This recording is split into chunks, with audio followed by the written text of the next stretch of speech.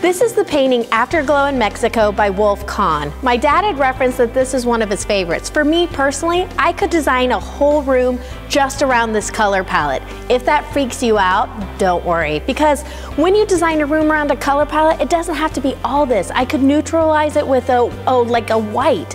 But for all of you designers out there, just know that you could head to an art museum, find a piece that you love, and it could be your inspiration. So this is the painting Ladies Having Tea by Frederick Judd Waugh, which was painted in 1890. It's kind of like the first Sex in the City, isn't it? But what I want you to notice is you could look at this painting and be into interior design, because look at it. They have a classic oriental rug, which you could find at any IDG dealer, or look at the whole room divider. Look at the patterns layered into it. It shows you how in design we layer a room, and that was captured beautifully in this painting. So you could go to an art museum, find any work of art, and be inspired by how someone layers a room.